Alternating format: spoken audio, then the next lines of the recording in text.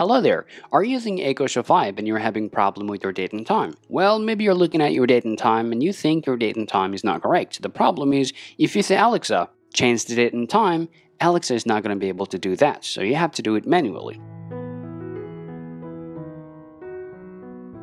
Now, before we go ahead and show you how you can change your date and time on your Echo Show 5, you need to do two things. First, you need to enable your location and you need to make sure that your device is connected with your Wi-Fi network. First, swipe down from the top and choose your settings.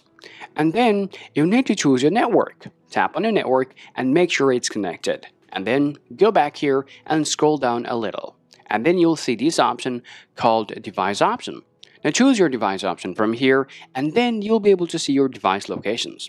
Now, tap on a device location from here and now you need to tell them your street, city, and the zip code and then tap Save. And now your device is going to update the location based on the places that you have updated over here.